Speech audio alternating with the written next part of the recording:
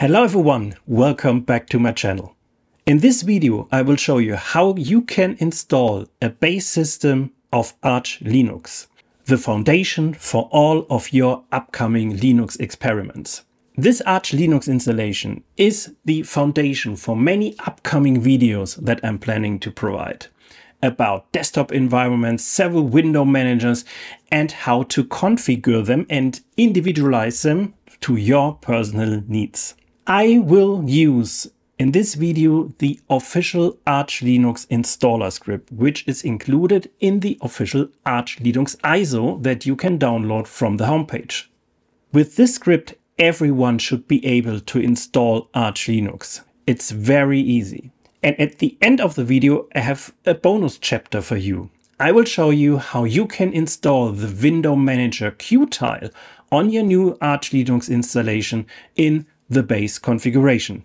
And if you like that video, please subscribe to my channel. Let's jump in. The first step is the download of the Arch Linux ISO. Just enter Arch Linux Downloads, and then you come here to that page, and then you can download the ISO image from the location that fits best to you. In my case, Germany. And we have to download this file, this ISO file. This is what we need. If the download is done, you can create a bootable USB stick on Linux with Balena Etcher or on Windows with Rufus. All links you can find in the description below. I will install Arch Linux in a virtual machine. That's why I don't need to create a bootable USB stick. I can use the ISO file directly. I create a new virtual machine. I start the installation with a local install media. I select the ISO file that I have just downloaded. Arch Linux is automatically detected from Virt-Manager. I click on forward. I give that machine 8 GB for the memory and 12 CPUs. I click on forward. I create a hard disk of 50 GB, click on forward, and I give that installation the name Arch Linux Base.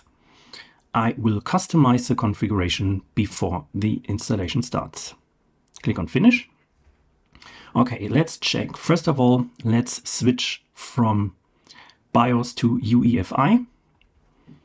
Then let's change the topology for my CPUs.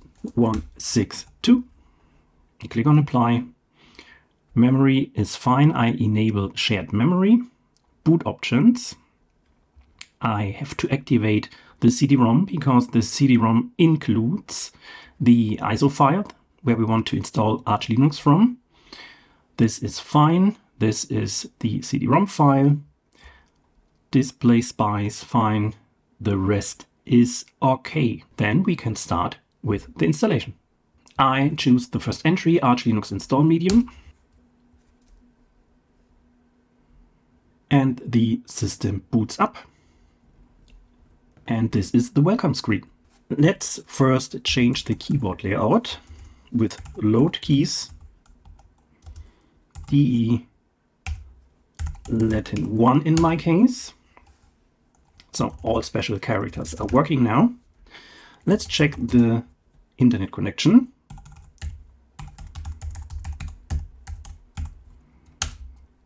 Internet connection works fine. If you are using a Wi-Fi network, you have to follow the IWCTL utility. You find the documentation in the Arch Linux wiki, the link in the description below. Okay, in my case, I can already start with Arch install. Some settings needs to be done before we can start the installation. The installation language is fine. English keyboard layout is wrong in my case. I need the German keyboard layout. Mirror region, I select Germany with /. You can search. Local language is fine. UTF-8 is fine. Let's check the drives. I take the disk with 50 GB that I have just created. The disk layout is I want to wipe out all selected drives and use the best effort default partition layout. I use ButterFS. I want to use the default structure of ButterFS, and the compression is also fine for me. This encryption not needed. The bootloader, I want to switch to grub. Swap is fine. The host name is Arch Linux. It's also okay. I will set a root password. And next step is to create a user account. I add a user. First step is to enter the username and the password. Rabe is the super user and can use sudo commands. Yes. And I confirm and exit with that user configuration. The profile is Xorg. Xorg is the fundamental graphical system with the fundamental graphics drivers that we need later on for our window manager or desktop environments. I use all open source drivers. Audio I will set to Pipewire. Additional packages. I will install Vim. I will install Git, and that should be fine for now. Network configuration. I will copy the existing configuration into the new installation. This is super easy to do. Time zone, it's not UTC. Again, I search for Berlin. Time sync is fine. Optional repositories not needed. I will start the installation now. And I confirm that setup with enter. And the installation starts. The Arch installation checks for the best connection to the mirror servers based on your location. This also can take a while. And if this is done, the installation and if this is done, the download of the packages should start.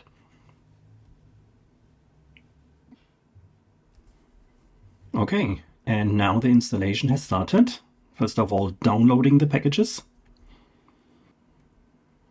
And the installation of the packages, of the main packages, is started.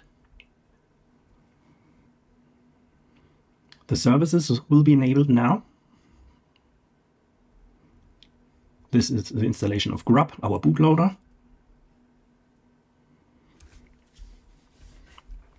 And the installation of the additional packages has started now. And Vim and Git are the last packages that will be installed. And that's it. The installation is done. We do not need to change into the root directory for now, so we can proceed with selecting no. So we exit the installation and enter reboot. Okay, the grub bootloader comes up. That's perfect. And I choose Arch Linux, and let's try the first boot, and we are already in, and we can log in with our created user. Let's check the keyboard layout. So it seems that some of my special characters are not working. So let's open the configuration file with sudo vim/etc vconsole. Enter my password. Yes, and here you see that the key map is set to DE in my case. I want to have DE in Latin 1.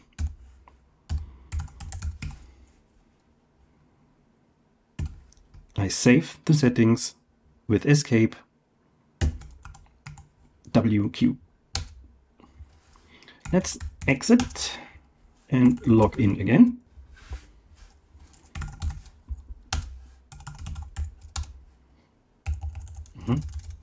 And now the special characters are working. And that's the base installation. Let's install Qtile as a window manager. To do this, we need to install with sudo pacman-s several packages. Alacrity is my preferred terminal emulator. Scrot is my screen capturing tool. Nitrogen is needed to set up a wallpaper. PyCom enables desktop effects. slog is a simple, straightforward log for your desktop. Then we install Rofi to create custom menus. We need to install Dunst. Dunst is the notification manager. Then let's install Tuner as my graphical file manager. Mousepad as a graphical simple editor. Let's install Polybar.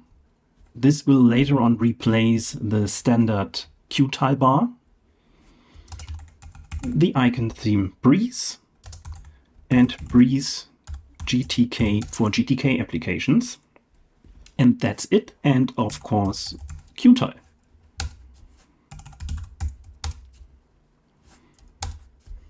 Yes, I proceed with the installation. And the installation is done. The next step that we have to do is to create a file .xinitrc to start Qtile with the command startx. I'm not using a display manager, I'm using the startx command to start my desktop environment after the terminal-based login. Okay, let's do this. vim.xinitrc. And we only have to add one command, and the command is exec Qtile start and save the file. And now we should already be able to start Qtile with the command startx. And we are in Qtile. This is the fundamental installation of Qtile, and based on that we can now start with the configuration.